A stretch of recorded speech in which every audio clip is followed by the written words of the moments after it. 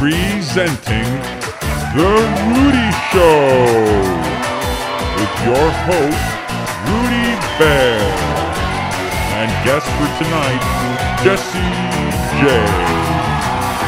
Hello everybody and welcome. You ready, Jessie? Let's do it. Cool. So first question, if you were a dog for a day, what would you do?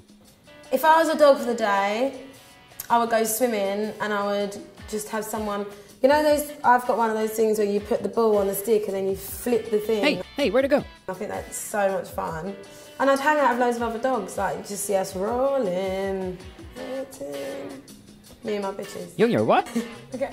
Okay, second question. What is the worst thing about being a human? The worst thing about being human is... Better sit down for this one. I hate being ill. Yeah, getting sick, being, like catching infections and getting ill and diseases, and I wish that didn't exist. The world would be a much nicer place. I agree. So, what's your favorite type of dog? My favourites are Frenchies, because the way they walk and they just use their shoulders. Because I've got a Frenchie, so he can't even move his shoulders that well, he's so fat. You guys hearing this? Yes. Tell me more about the man in your life. Jackson, right? Jackson is... October, November, December, January, February... What month are we in? March, April, May... August. June, July. August.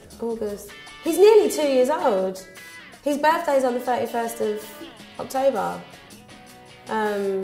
He's grey-blue, doesn't look anything like you, Rudy. Why? What color am I? And he's really stupid and really sweet and loves water and sleeps a lot. Doesn't like it when people come near him when he eats. Yeah, and he makes loads of noise, like a pig dog. Like a pig dog. Did she call him a pig dog? Huh. What's his name again? Well, I named him Jackson because when he was a little puppy, when I first brought him home, I finished filming The Voice and I drove back from Birmingham, or Manchester. Was it Manchester? Yeah, Manchester. And I went and picked him up and he was literally this big. And he was like... And when we got home, I kept losing him in the flat because he'd just wander around. And he always walked backwards. So I called him Jackson after the great Michael Jackson. That's easy. I can do that too. Look, hey, there we go. Anyway, were you a good mom to Jackson when he was growing up? I was just like really fun, probably not strict enough, especially when it came to food. Food is cool. But yeah, no, I used to play a lot with him and he was really ill a lot when he was a puppy. And there was one time he had projectile diarrhea. Say what? And I woke up and he literally, no joke, I will actually send you the picture to put in this interview. He had literally like sprayed my whole kitchen with poo. Oh, listen to this. I'd never do that. And I've got like metal, like chainmails curtains. So it's like really heavy.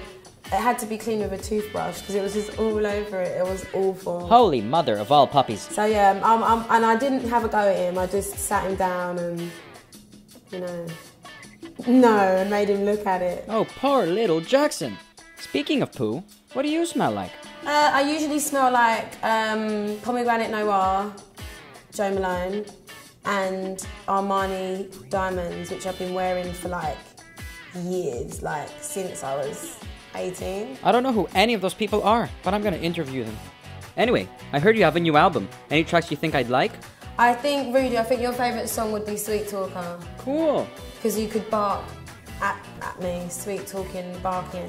Bark it to me. Sweet bark to me, sweet barker, sweet barker. It's got a different vibe, but I quite like it. Excellent.